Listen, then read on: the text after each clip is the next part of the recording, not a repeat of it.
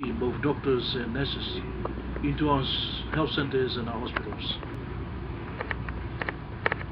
Those who are business entrepreneurs come and do JV partnership with business with Gulf businessmen and women. And in Ba town, where there are contractors who are able to construct roads, bridges, even buildings, to come and do JV with businessmen and women in Gulf province.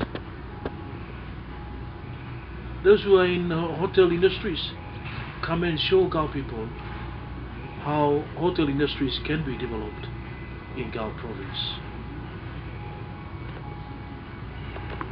A huge venture. Why I have decided to do this, reasons why, is basically Gulf province in the next 3 to 5 to 10 years will be the economic hub of Papua New Guinea.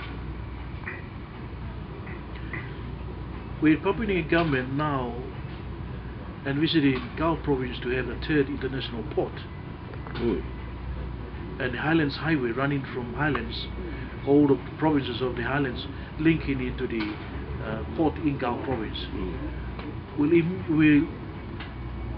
immediately turn Gulf into an economic hub of Papua New Guinea. We see the LNG project in Gulf province, the second